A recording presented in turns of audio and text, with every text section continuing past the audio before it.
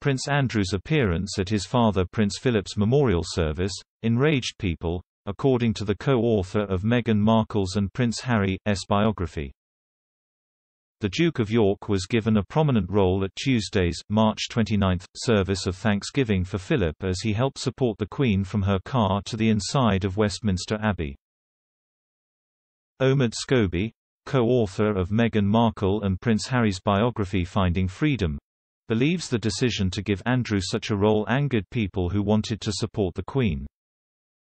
Speaking on an episode of the Royal Report podcast, Mr. Scobie said, "It enraged people because we wanted to support the Queen at that moment. We wanted it to be her day and it was a beautiful service. I at that moment just felt angry because I knew where this was all going to head. The focus would move over to Andrew. The service itself would be completely overshadowed, and that's exactly what happened."